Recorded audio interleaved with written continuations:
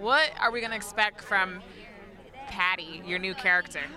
Patty Cannon. She's a nasty person. I will just say that. But I feel very honored to have been part of the show because I think it takes.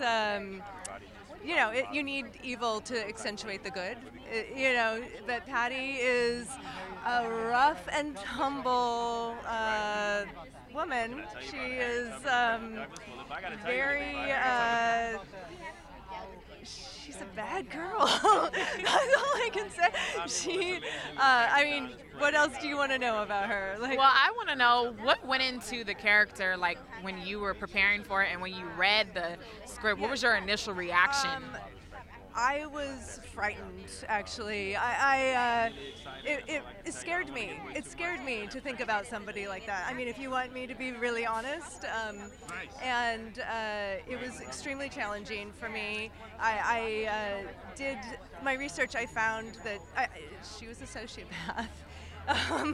She actually, in real life, we don't go into this in the show, but it helped me, find the character and whatnot. She killed her own husband and own children in real life.